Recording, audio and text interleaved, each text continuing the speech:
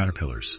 The caterpillar's behavior is peculiar because it has an elaborate scheme. Soon, a passing worker ant notices it. The caterpillar first releases a drop of sweet liquid from a gland on its back, enticing the worker ant to care for it. Then it performs an even more remarkable trick.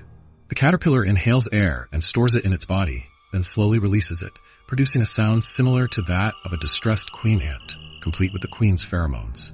This leads the worker ant to mistakenly believe that the caterpillar is a trapped queen ant, prompting it to carry the caterpillar back to the nest. Once inside the nest, the caterpillar continues to mimic the sound, successfully deceiving the other ants. This imposter queen enjoys free reign within the nest. It turns out that this caterpillar is carnivorous. Inside the nest, it voraciously consumes the defenseless ant larvae, yet the ants remain oblivious to its true nature. After 6 months, the caterpillar has grown 100-fold due to its relentless feeding. Having nearly devoured the entire ant colony, it eventually transforms into a pupa. After about a year